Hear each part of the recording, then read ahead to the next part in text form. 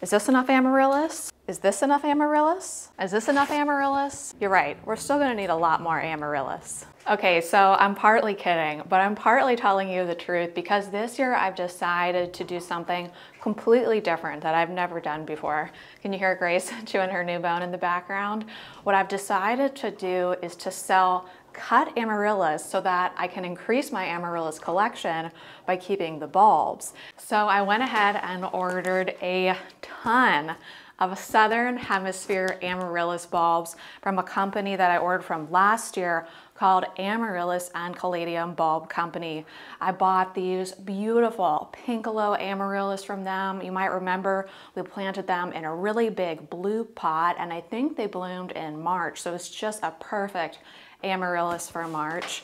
But I really like this company. I'm happy with the quality of the bulbs. I'm very happy with the price of the bulbs. But what I really love is that on their website, and this is what I'm always looking for, it's very clearly marked whether the bulbs come from the Southern Hemisphere or the Northern Hemisphere.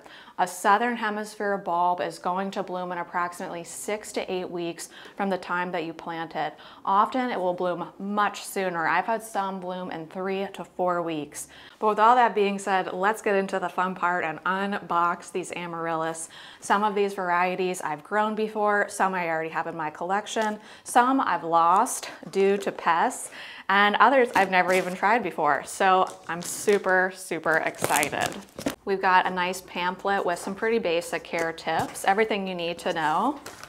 And then I remember I really liked the packaging because I could burn it or compost it afterwards. That's another reason I like this company. So this is the first variety I purchased. This one is going to be for cutting. This one is called Picasso, and I'll put pictures of all these on the screen next to me right here.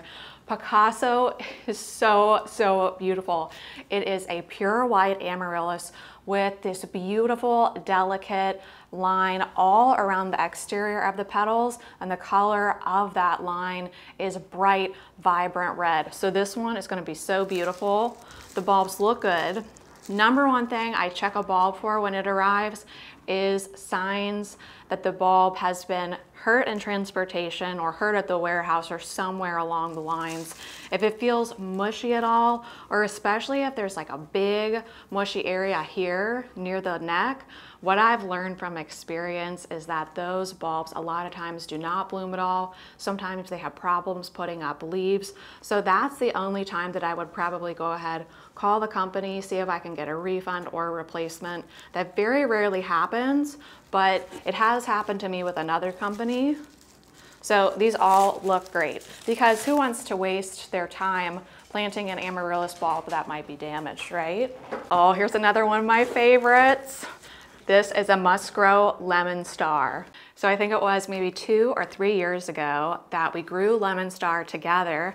I'll put a picture of my lemon star right here on the screen so you can see an accurate color representation of the bulb. It is so beautiful. It is yellow, but it is just the faintest bit of yellow. It's like as if we had a white Amaryllis and someone just blew a dusting of yellow onto the petals, almost an ivory yellow, I would say. So don't be put off by the fact that it's a yellow Amaryllis.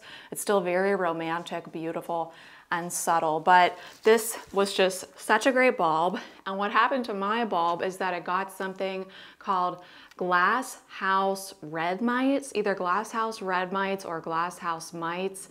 I didn't really know how to handle that organically. I couldn't find any information on handling it organically, so I just disposed of the bulbs.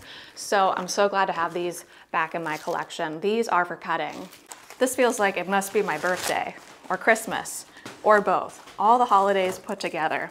Every day is a good day when you have Amaryllis coming out of a box. Okay, this is the variety that I saw online and I thought I have to try this. This is so incredibly beautiful. It's called Blossom Peacock. Let me know, please, in the comment section if you've grown this one. I've never grown it before. I've never seen it in person before.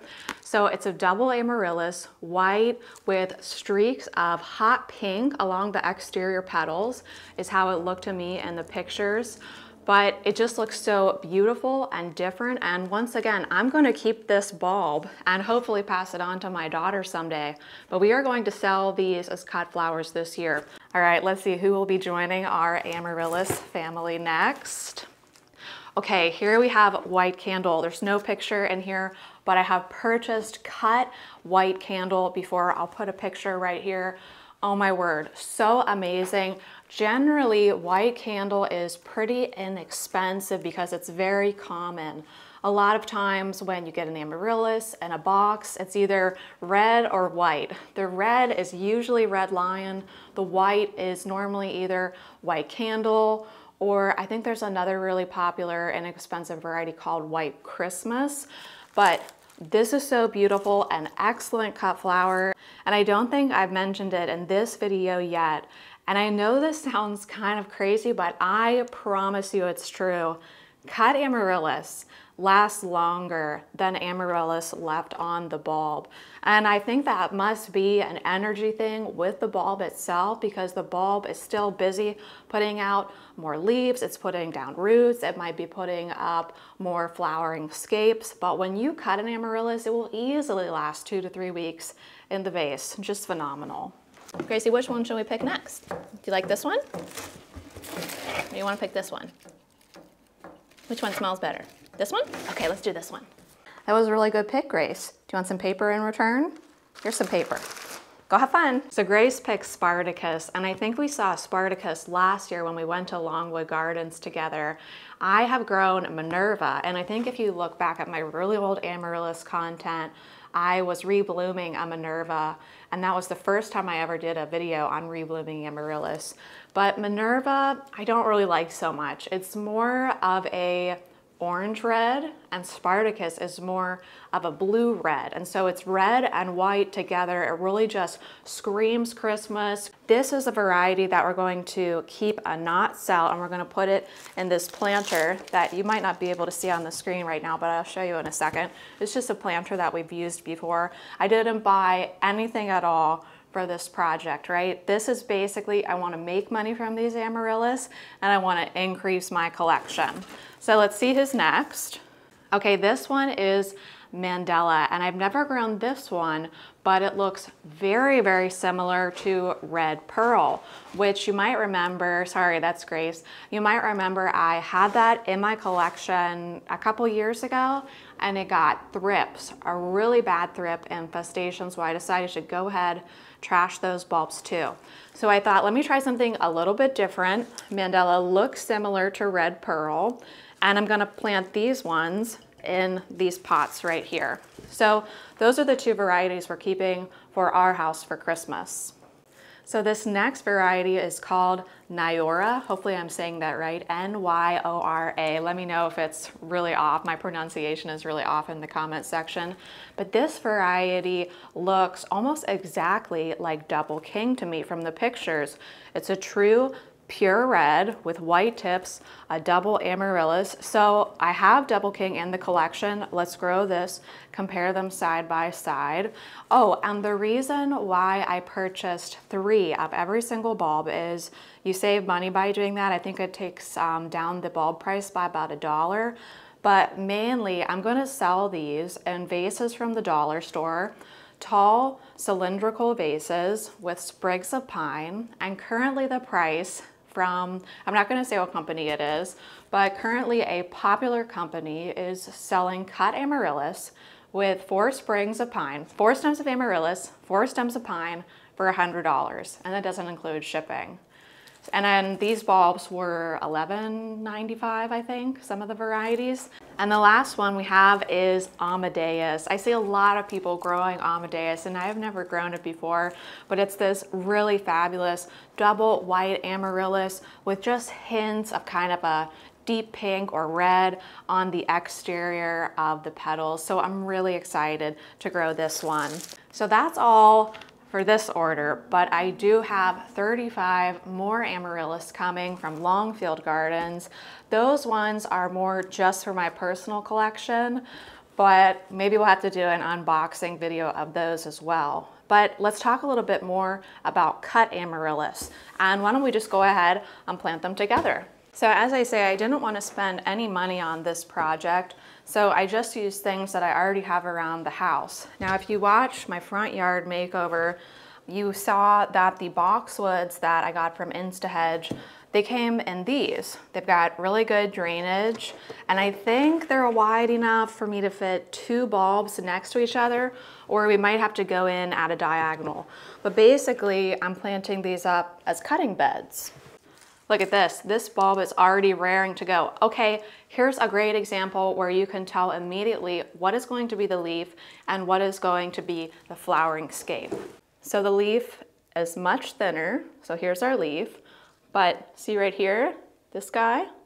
That is our flower right there. That's the money, friends. That's the money. I just love Amaryllis season, and I think, you know, if you're on a tight budget, why not sell some cut Amaryllis and keep the bulbs for yourself? I can't believe I never thought of doing this before. These don't have a lot of roots on them. It really varies company by company what the root system comes like, so I'm not even going to bother rehydrating the root system on these, but you certainly could do that if you like. One of these days I'm going to get around to buying proper tools for planting things up inside, but for now I'm still using all of my kitchenware. This is going to be what we use to get our potting soil out of the bag. Of course, I got my handy dandy watering can, AKA the blender. And that's all we need, right friends? That's all we need. And some more Amaryllis. So now I'm just covering them up, leaving about 1/3 of the bulb exposed. I want to see the nose of the bulb and also the shoulders. I'm going to water these in lightly right now just to get them started. I'm going to put them on my radiator just like I always do. Amaryllis like it hot. And then I'm not going to water them again until I see about 2 inches of growth on them. You could see that they really didn't have many roots. And then we just water around the perimeter of the bulbs just to get them started, and really not much water at all. These hardly have any roots on them. It's the heat that's going to cause these bulbs to wake up and start growing more than anything else. And you can even just place an Amaryllis bulb on a table in a warm room. If that's a Southern Hemisphere bulb, it's probably just going to bloom out in the open without any soil, without any water. Of course, that bulb will be pretty tired afterwards and it will need to go into potting soil. But the #1 reason that I've always heard why people have trouble with Amaryllis or lose Amaryllis is due to overwatering. I only water mine about once a week once they're actively growing. So friends, I am really excited about this. I love Amaryllis. I love cut flowers. I've cut my own Amaryllis before, but I've never sold them. I bought them. I bought cut Amaryllis. It's crazy expensive. Sometimes it's $20 a stem if you want something really rare, say like a peach double Amaryllis, even just a peach Amaryllis. I don't even know if peach double exists, but last year I was calling around for cut peach Amaryllis singles, and I was getting quoted prices of $20 to $23 a stem, and that's insane when you think about you could buy the bulb for $11 to $15. Maybe you're looking at $20, $25 at the most if the bulb is really big in terms of the circumference of the bulb. But now that we have these planted up, let's go ahead and do some in pots for Christmas. So we'll do the same exact thing for this pot. Oh my gosh, I just spilled potting soil all over the floor. I gotta clean all this up before my husband gets home. So let's go ahead. Oh look, this one is waking up too. Very exciting, very, very exciting. If you're brand new to Amaryllis, welcome to your new addiction.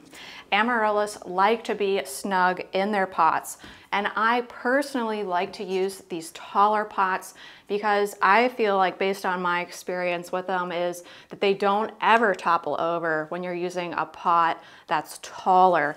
Sometimes when you see Amaryllis at the grocery store, or if you were to buy one of those grow kits, sometimes the pots are a little bit wider than necessary in what you want, and also short.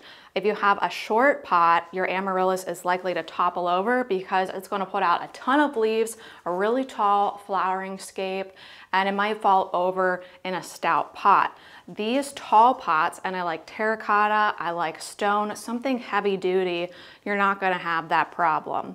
And what I'm looking for is basically only 1 inch between the edge of the amaryllis and the edge of the pot. So let me hold this up before we bury it. So just like this, and you can see it's really tight in there, but that's exactly what I want. Over the course of the entire year, the roots will have completely filled a pot of this size. Sometimes people ask me about repotting amaryllis. Generally, I repot every other year.